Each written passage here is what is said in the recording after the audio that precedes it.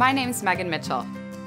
When I'm not food styling, shopping, and prepping for various cooking shows, I love cooking for friends and creating new recipes. This is Secrets of a Food Stylist. Hi, I'm Megan Mitchell, and today we're making homemade sriracha. I'm gonna actually put it on savory waffles and drizzle it with honey and then some green onion. It's fun to make, and you sound super awesome when people say, wow, this sriracha tastes amazing, and you're like, well, I made it, homemade.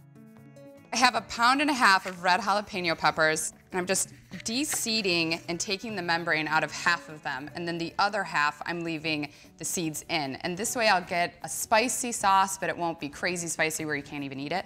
I'm also adding this little gem, habanero, super spicy. I'm taking the stem, the seeds, and the membrane out of this one. I don't want to mess around. I'm just roughly chopping all of my peppers. It helps my blender along.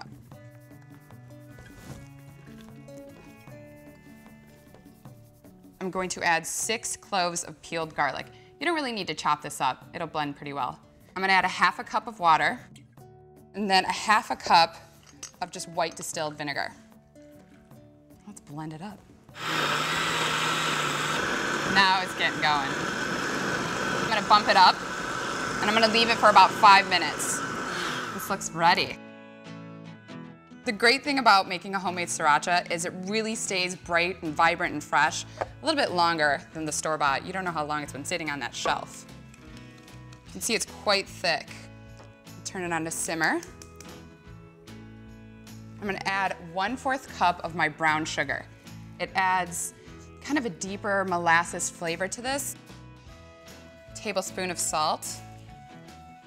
You want it on a simmer. You don't want a rolling boil, because this will boil over and you'll lose all your sauce and it'll be a mess. And there's a layer of foam on top, and you just want to skim it off. It's just little air, just trying to get out of the sriracha sauce. You want it to simmer and reduce by about 1/3. On to my savory waffles. So I have 2 cups of just AP flour in here. To that, I'm adding baking powder, 1.5 teaspoons, and 1 teaspoon of baking soda. I like using both. It gives rise and body and helps, you know, these be light and fluffy. And 1 teaspoon of just granulated sugar, 1 teaspoon of black pepper, and 2 teaspoons of salt. Making them savory, gotta add the salt. I'm also gonna add fresh herbs to this dish, and they add a great flavor, freshness, and they look beautiful. I'm using chives and thyme. You need 1 tablespoon of each. I'm just removing these little leaves from the stems. I love cooking with fresh herbs, but they can go bad so quickly and they can get gross and you don't want to use them. We use a lot, obviously, on cooking shows and styling, and our secret way, wrap them in a damp paper towel, Ziploc bag, they last twice as long. I'm using thyme because it adds sort of a lemony freshness to the waffles, and I'm using chives because I like the subtle, almost garlicky onion taste that they give it. You just want to do a very fine mince on this. You don't want a big piece of chive when you bite into your waffles.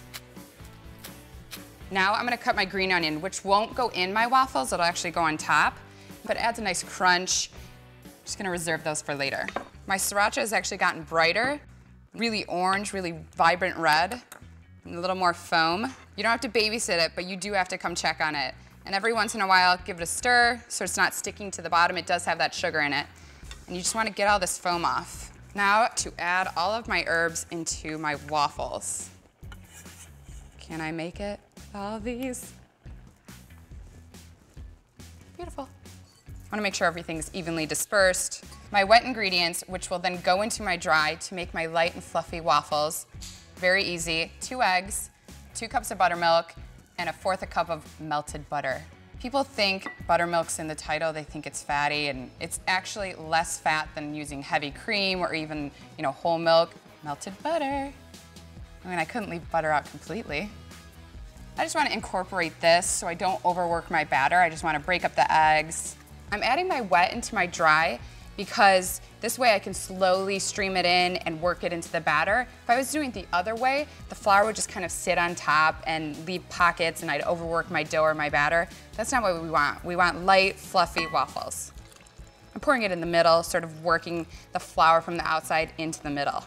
You just want to combine this. Make sure there's no pockets of flour, that the egg and everything has just combined. I'm gonna let this rest a little bit. This looks gorgeous. It's vibrant, it's red, it's thickened by about 1/3. And I'm gonna re-blend this because everything's softened now. The peppers are a little softer. It's gonna puree even more. I'm gonna pop this little thing off of my blender top because obviously we can see this is steaming. If I just put this on with that in it, it might explode everywhere because it's so hot. Put a towel over, and then I can puree it and not worry about it exploding. This looks great. I'm gonna put it through a fine mesh sieve. I just have a bowl, strainer. This will help push out all of the extra chunks. You want a really, really smooth sauce. Help it through. It's thick, doesn't really want to go on its own. And don't skip this step. I know we blend it twice and then I expect you to strain it, but this is important. You don't want to have a big seed in this beautiful dish that we're about to make. Push all of the beautiful silky sauce out and it's left just this thick kind of paste. Oh, look at that, it looks so gorgeous. I'm gonna let this cool and go make my waffles. I've preheated my waffle maker, so it's waiting for me. I'm gonna grease it. Don't want these to stick after you work so hard on them and not be able to get them out. My waffle iron takes about 2 cups of this batter. Just read your manufacturer directions and see how much it takes and how long it should cook. I'm putting it in the middle because when I press it down, it'll all go to the sides. My waffles are ready. Oh, look how pretty they look. Careful, crazy hot. Fingers of steel.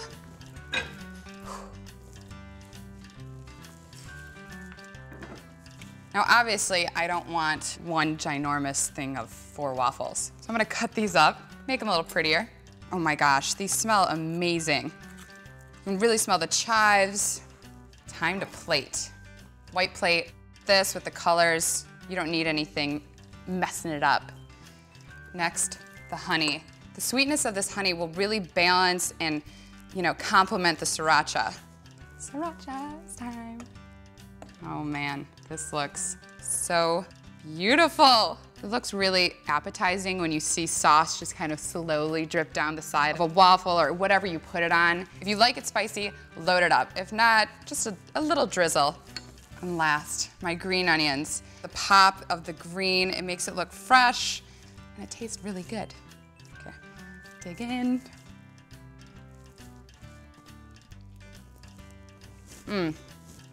The honey is so sweet and it really balances the sriracha on the herby waffle. It all just goes so well together. For this recipe and more, subscribe to Hungry. I'm gonna eat some more. Don't judge.